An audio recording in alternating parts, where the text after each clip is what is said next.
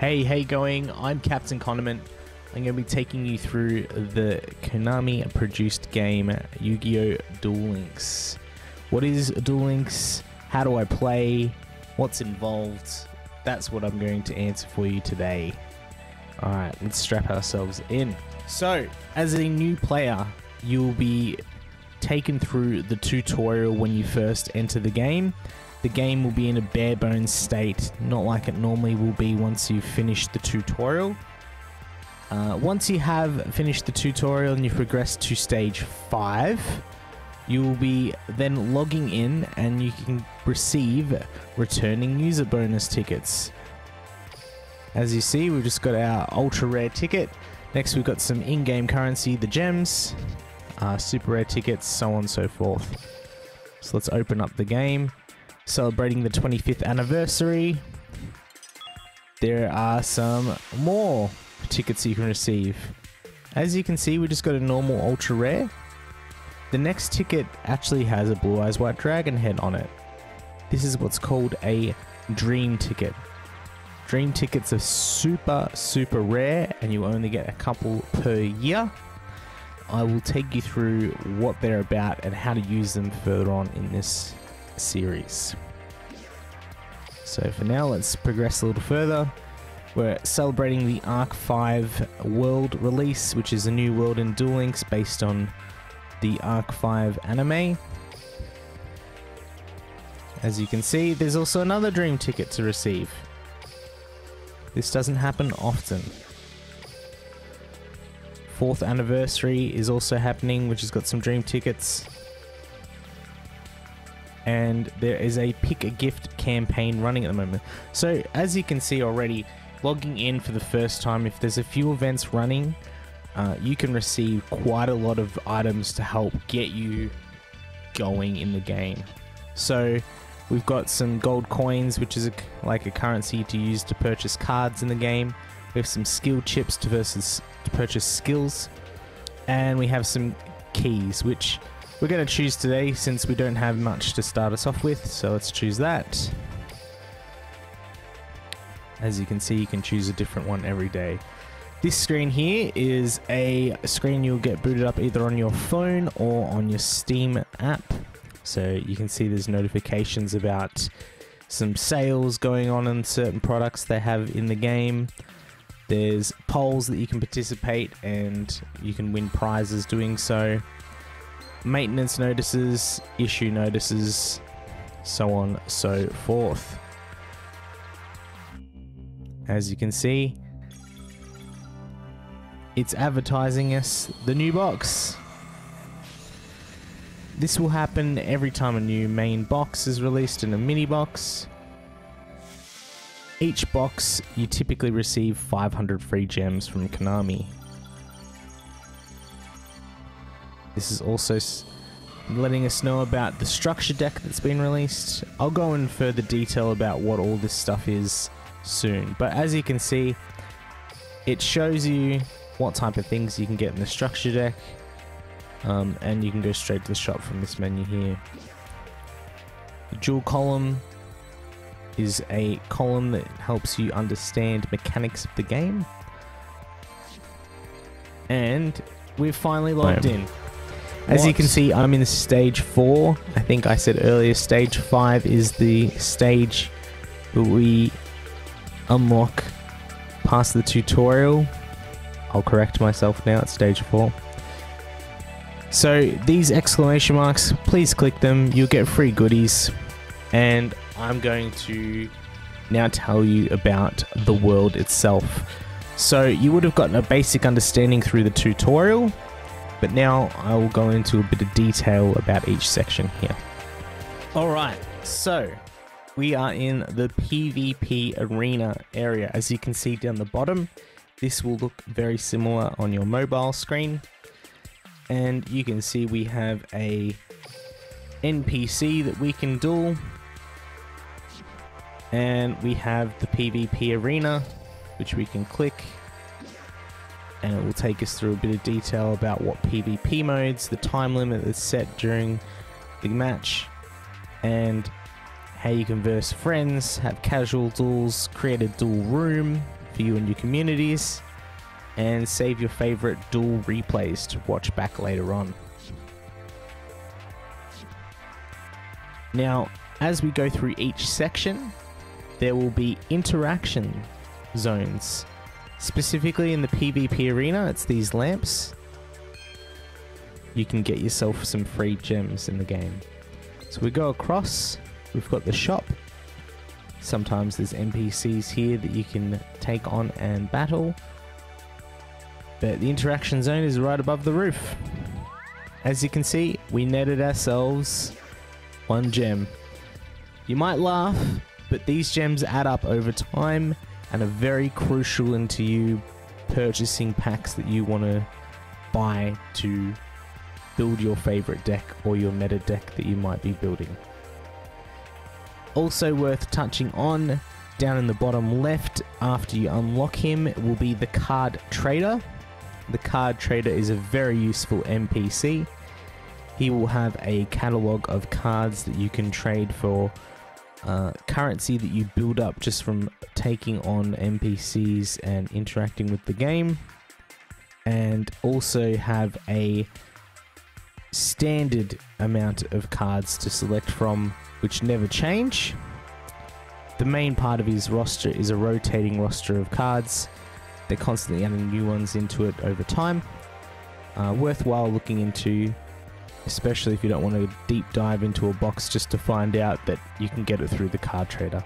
So if we go across one more time, you can see another exclamation mark. Cool, some colors keys. Our interaction zone is this trash can. No gems this time. But if we click the Duel Studio, you can see that we have a deck editor available here, our card catalog available, our skill lists, popularity rankings of certain cards within the game, the duel column, the KC report, which is a competitive report about ranked matches and ranked players, our unlocked summoning animation list, and deck mat and deck sleeve customization screen. I'll go over in these in a little bit more detail as we get back to it. I just want to give you an introduction to the area. This TV here, very important. Watch it once per day. Get yourself 5 free gems. As you can see, we'll open it up on screen. This is a great way of learning how players use certain cards or watch a match unfold without partaking in it. You can pause it at any time to get an understanding of what move that they did. And that must be you, the Pharaoh. If you are a true duelist, I expect nothing less than your best strategies. As you can see, certain NPCs have unique dialogue. From my hand, I activate a field spell. So as you can see, I clicked pause. We can have a look at Necro Valley and what it does, etc. Or if you just want your 5 free gems, just push this stop button. You can see who won. You can see their whole entire deck and what skill they used. So we can click on the Fabled Unicorn here, click how to obtain, and it'll tell us what box that card is in, etc. We can click on the loser's deck list as well. We can see what they were using, and you can also copy the whole entire deck to your player. Even if you don't have the cards, you can save these decks and know what cards you want to obtain to build that deck if you really liked what they were using. So we'll go back here, we got our 5 gems, we'll go across one more time. As you can see, there's the fountain in the back, we'll click that, that's our interaction zone. Boom, another free gem. These will add up over time. The interaction zones, I hear a lot of different information out there about it. It only happens once per day or once every certain amount of time. I just interact with them periodically, every couple of hours or so, and sometimes gets me gems, sometimes it doesn't. As you start off, you will have certain events. These events are just for new players. So we can see a Shizu, she's from the first anime adaptation of the card game. and she's talking about the god cards. So as you can see, we can take her on. Once you complete this event, you can obtain one of each Egyptian god card. Pretty cool event, nice way of getting some neat cards to start you off with. But as you can see, we've also got a little bit more to explain in this area. So the dual trials, this floating, whatever you want to call this, click it. And you can see we have loner deck duels. This will change periodically every day. So you can get a loner deck every day and it will have a custom obtainable. This can be gems, this can be keys, etc. And if we go to dual quiz, you'll see there's so many different dual quizzes set up. So certain situations on how to play certain cards. You can net yourself some gems, in some cases certain cards. This is a great way of building up your currency to begin with. I highly recommend any new player come here, use the loner deck, go through the dual quizzes, build up your currency, and that way you'll be able to dive straight into the late game sooner rather than later. I left this when I first started this game to very late, and I've still got a few dual quizzes to go myself. Something worth mentioning, as you build up gems, the maximum amount of gems you can carry on your character is 9999. Any other gems that you obtain in the game will be just sitting in this section here. So just to show you again, little treasure chest up the top right.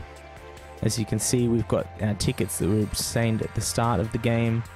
There's Arc 5 release campaign, which gives us the Stargazer Magician and the Time Gazer Magician cards.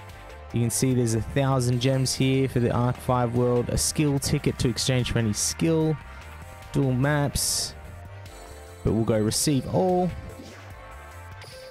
We'll receive all again, and now you can see we've got ourselves 5,200 plus gems.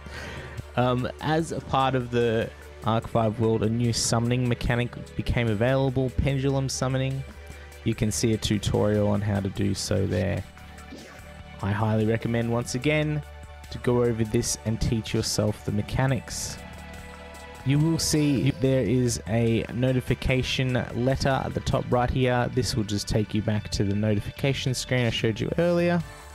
You have a profile section here, which will give you statistics on your dueling. There's some really cool different stats here for you. There's friends, items, achievements you've unlocked. There are quite a lot of achievements to do, and playing this game on Steam will net you Steam cards as well.